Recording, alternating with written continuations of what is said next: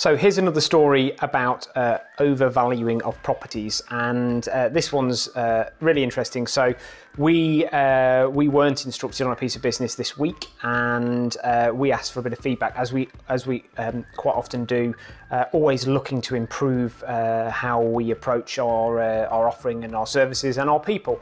And the lady said to us, actually, your service was fantastic in terms of everything that you offered, and I can see that you're very proactive and you're very active in the market out here. However, you didn't seem confident about the price point that I wanted to achieve for my property.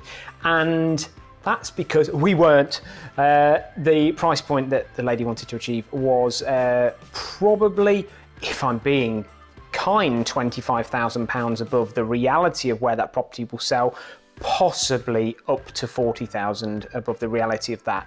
But a lovely estate agent went in there full of enthusiasm, full of positivity, and just said, we can guarantee we've got hundreds of buyers and we can guarantee we can sell it at that price. Sign this 12-week contract with a 4-week termination period at the end of it, and we'll definitely get you that number that you want. So didn't quite work out for us. I dare say there's a good chance that that property may remain unsold for some time. But again, just think about it. You know, there are estate agents out there that'd love to just get you tied into those long contracts, just tell you exactly the number you want to hear.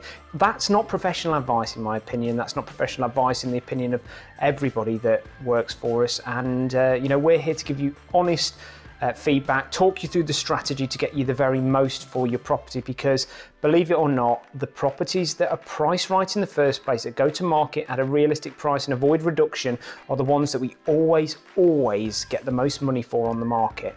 And that is a really, really important thing to keep in your mind. So just think about that when you're instructing your estate agent. Bye-bye.